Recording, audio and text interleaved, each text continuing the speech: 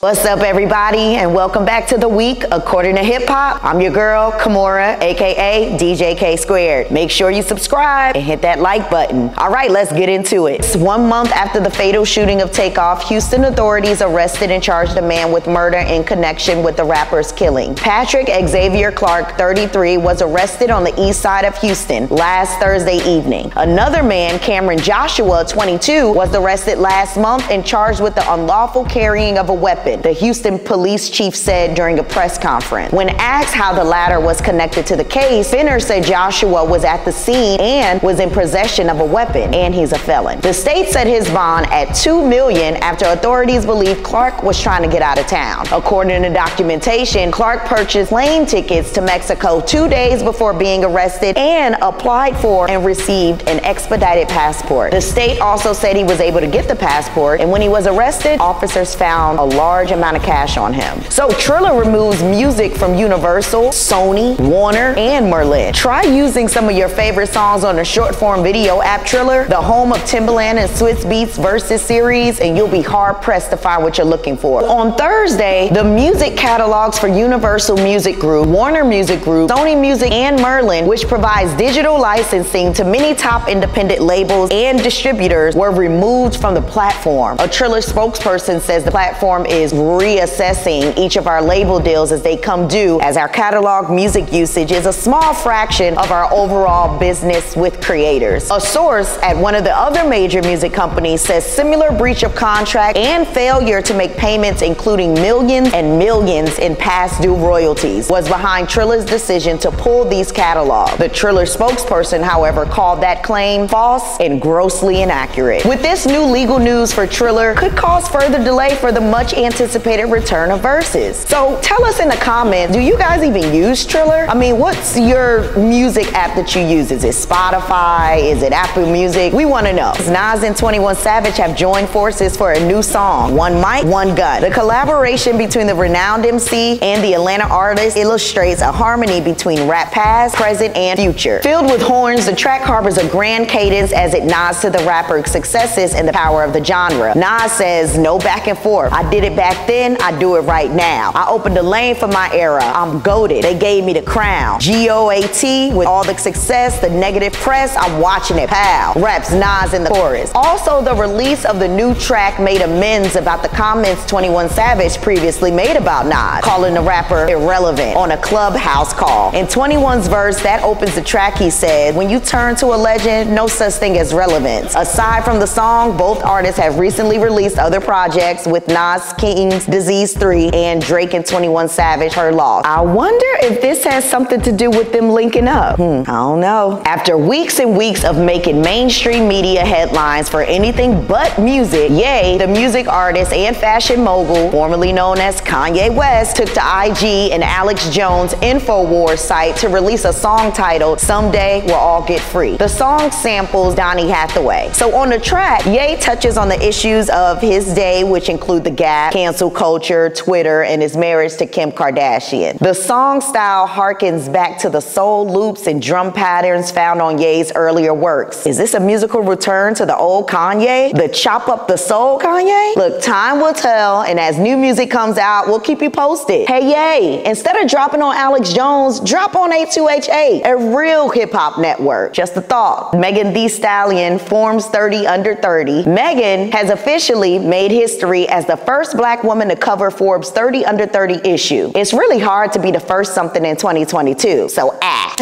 Megan Thee Stallion said in a response to the news, I want to be bigger than just my music. I want people to know Megan has everything that she ever wanted to be. Megan the artist, I feel like I've always dibbled and dabbled in a lot of different things, and I feel like I got that from my mom and dad. She added, I could be Megan Thee Stallion, I could be creative, I could be Megan the student. I'm gonna get my degree. Congrats to Megan. This has been the week according to hip hop. Again, don't forget to subscribe, hit that like button, put some comments down there too. We really appreciate all the love. I'm your girl, DJ K Squared, Kimora. We out.